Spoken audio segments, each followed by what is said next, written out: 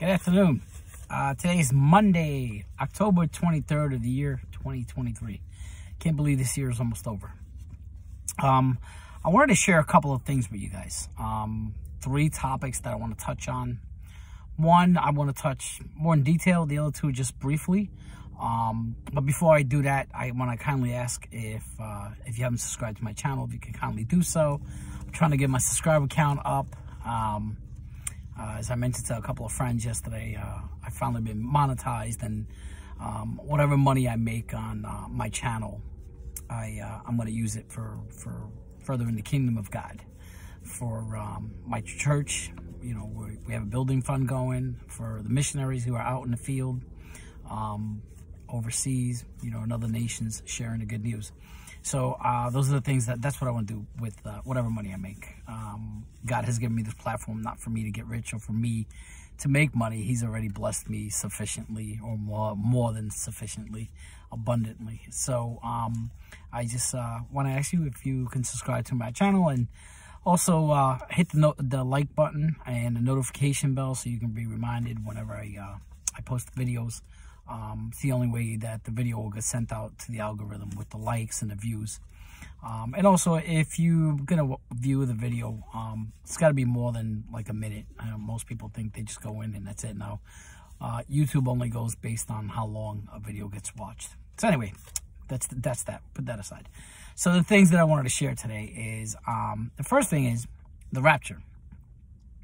We know that Jesus tells us of that day and hour no one knows, okay? So I'm going to read really quickly what I wrote. For decades, if not for centuries, believers have been trying to predict or determine the timing of the rapture. And the predictions seem to become more and more, especially since many of the end times events prophesied in Scripture seem to be coming to pass. And yes, even in spite of Jesus' own words that of that day and hour no one knows, not even the angels nor the Son, but only the Father. Countless believers who claim to believe every single word of Scripture still try to come up with that day, which to me, in essence, it seems as if they really truly don't believe every word that Scripture says, because that's what Jesus says. But I've had something running through my mind lately, and for some reason I've been really caught up in the book of Romans, especially in particular chapter 10 and 11. But the thing that's been going through my mind, I was thinking about it, more in detail, I was thinking about it this past weekend. What if the rapture is not determined on a date, as many of us think, but instead, what if it's determined on a number? What if the rapture will happen when that last unbelieving Gentile finally comes to Jesus? That's a predetermined number that only the Father knows. So it's not based on a date, but rather on a number, okay? That's what if, okay? So before everybody goes off on comments, and there's something I just been thinking. What if it's that? Because we read in Romans 11:25 where it says, "For I do not desire, brethren, that you should be ignorant of this mystery, lest you should be wise in your own opinion, that blindness in part has happened to Israel until the fullness of the Gentiles has come in." Until the fullness of the Gentiles has come in. Now, I'm going to get off topic for a second here. And if you ever encounter someone who ascribes to replacement theology, meaning that God is done with the Jews, with Israel, and that he's only dealing now with the church, I would tell you to send them to Romans chapter 11. Read Romans chapter 11 and ask them to explain to you what Romans chapter 11 talks about. God is not done with the Jews. As a matter of fact, I believe that on October 7th of this year, we know what happened what happened in Gaza. On October 7th of this year, he, being God, began his final chapter for the Jews. It's just my personal opinion, my personal belief. So my question to you is, what are you doing to facilitate that number being fulfilled? So many Christians are anxious for the Lord to return. And I'm sure that the Lord wants to return to fix the mess that humanity has made of this world. But what are you doing to speed up that process? That is, if the rapture is based on a number and not a date. Are you sharing the gospel with others? Are you adding to that number? Only by sharing the gospel can we all add to the church. Only by sharing the gospel can we all be part of that fullness coming to fruition. The Father's greatest desire is that all would come to repentance and be saved. We know that all won't be saved. That's a sad reality. We know that all won't be saved. Only the number that the Father has predetermined. But all have the opportunity to be saved. But how can they be saved if they don't know about the Savior? So we read in Romans chapter 10, my two favorite verses in the last couple of months. In verse 14 and 15, it says, "How then shall they call on him whom they have not believed? And how shall they believe in him of whom they have not heard?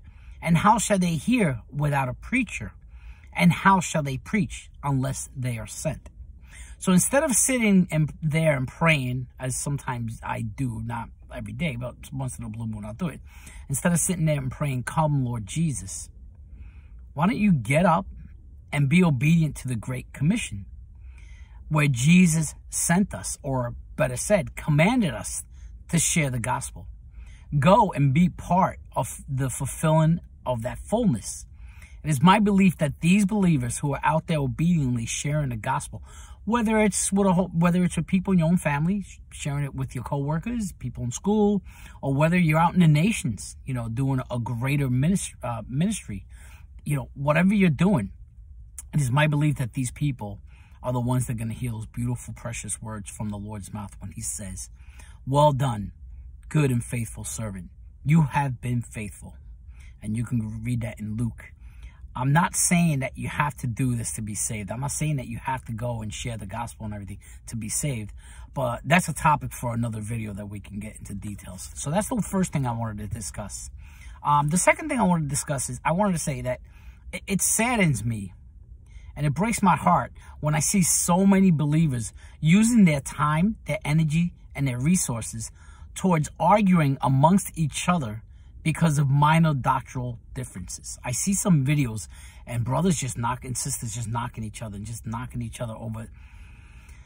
I don't say stupidest, but things that at the end of the day, it really doesn't matter. At the end of the day, it all really doesn't matter. So when I see this, I can't help but think of the disciples who would spend time squabbling about trivial things, like when we read in Luke 24:24, which they start arguing amongst each other, like, who's the greatest amongst us? Okay, you can go read that in Luke 24. So that takes energy, and so I'm saying, so take that energy that you're using, or they're using, to argue amongst each other, and put it towards adding to the church, and not dividing the church, to bring more people to Christ instead of chasing more people away. So anyway, that's what I want to touch on that. And then the last thing I wanted to touch on was the Palestinians and the Israelites, what's happening in Gaza and Israel. So I didn't write anything down because I can make a video that's 3 hours long just based on this. But what I wanted to say is, I look at a friend of mine shared a video with me, and it's a whole bunch of clips, compilations of people in the United States, just in the United States, of all the major cities, of people protesting, and they're standing up for Palestine. Okay, and so I'm looking at some of the signs, and a lot of these signs say "Free Palestine, Free Palestine." And yeah, I agree with them.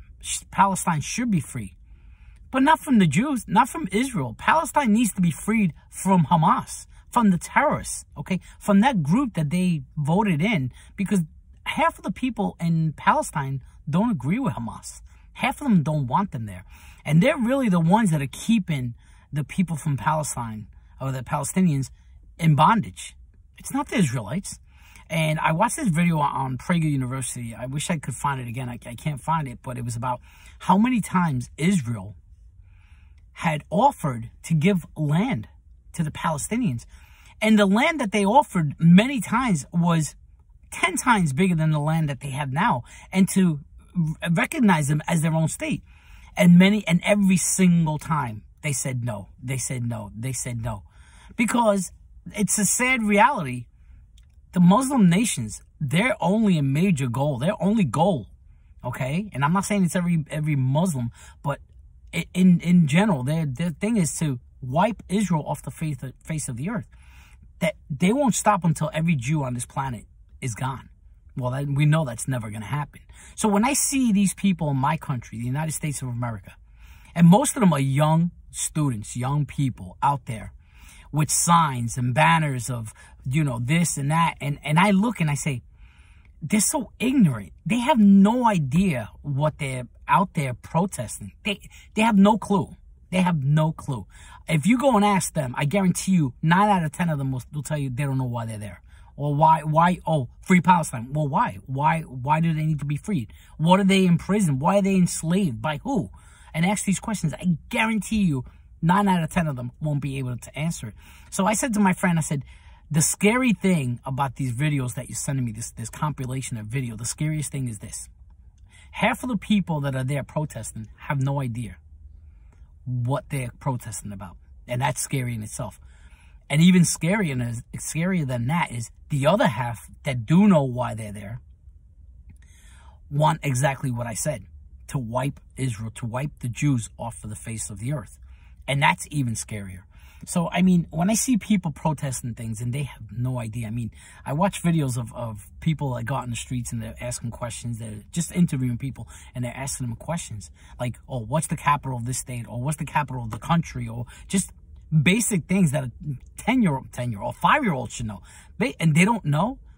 I'm shocked. I'm like, these are college students. These are adults, Americans who have no idea what their own state capital is, what their own national capital is. They don't even have any idea where an ocean is, what ocean is where. And it scares me that these people are the ones that are out there protesting. So anyway, I want to stop here because, like I said, I don't want this video to be too long, but educate yourself. Before you start taking a side on anything, guys, on anything, just educate yourself and find out, hey, what am I standing for? Why am I choosing sides here? Why am I protesting against this or for this? Why? Educate yourself for it. Don't be foolish and be out there, because then if somebody asks you, you're going to say, oh, I don't know. So anyway, let me stop here before this video gets too long. God bless you, my friends. And as I said, yesterday's video, I'm going to have at least one video every day this week, because this past weekend, the Lord just kept putting things on my heart, and I just kept writing notes while I was at camp. Just writing notes and I have a lot. So anyway, God bless you, my friends. Take care.